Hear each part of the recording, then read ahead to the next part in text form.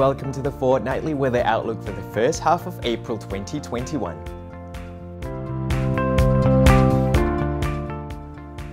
March was dry and warm due to the prevailing dry phase of the northeast monsoon.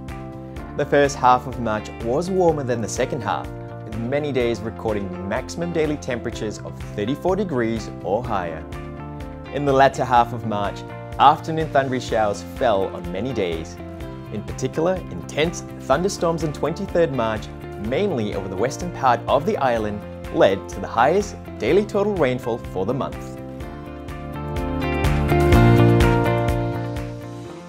In the coming fortnight, the prevailing north or northeast winds are forecast to gradually weaken and become variable in direction.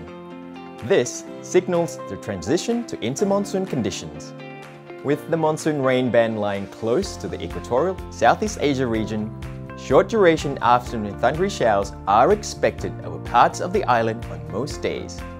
As common to the intermonsoon period, frequent lightning activity is likely.